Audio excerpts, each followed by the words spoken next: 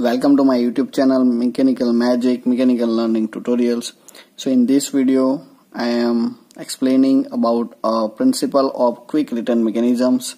So in my previous video I already talked about the principle of shaper machines. So in that case basically the cutting stroke, or you can say cutting stroke by the ram, and that will be having 100% metal removal rate, and the return stroke that will be as a ideal stroke. So as we discussing that theory, only the cutting stroke that will be help to cut the materials, and whenever the ram it will be into the return stroke, so that will be the ideal stroke, so there will be the no material removal take place. So that return stroke I would like to convert into the quick return. So by the application of the quick returns, that will be reducing the manufacturing time as well as increasing the productivity of the products. So let us see which kind of mechanism is being used for making a quick return mechanism. So in this figure just you can see AL, that will be here A to L. So AL that will be considering as a slotted link, or you can say that slotted link, and AL1 and AL2 that are the extreme positions, or you can say extreme positions. So the maximum limit of that slotted link A to L that will be reciprocating between 2 points like L1 and L2.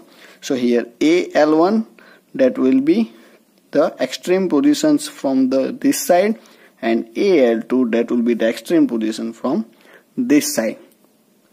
Now just you can see when a link that will be the position like A to L1, so ram that will be having the extreme, the backward positions, so that will be the end of the return stroke, or you can say that, and from A to L1, so that will be the extreme positions into the cutting stroke, or you can say forward stroke. Now during the forward stroke over here,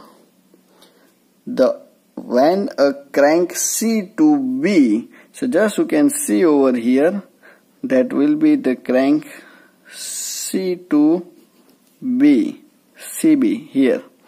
So that will be rotates from CB1 to CB2. So that will be the complete swing into that forward stroke. So into the return strokes, the crank rotates CB2 to CB1 over here. So that swing that will be for the return, and that will be for the forward. So meaning of this crank C to B, so B1 to swing into the clockwise direction here, so that will be the forward stroke. So it will be consuming the sum of the time T1, or you can say T into forward, and from B2 to B1, so that will be taken the time T return. So here only considering the clockwise movement, so just you can observe over here the time taken from the forward strokes that will be having a larger time, because that will be having a major angle over here, and time taken for the return stroke it will be only just this region, so that will be having a less time. You can find with the kind of geometry. So we are required for quick return into the shaper machines. So let us see if the time taken into the return stroke, and that will be making an angle. So angle here that will be the alpha, and if it will be into the forward stroke, so in these directions, that will be making an angle, and that will be representing as a beta angle. So just you can see from the geometry, that will be the time of cutting stroke, that will be divided by time of return stroke.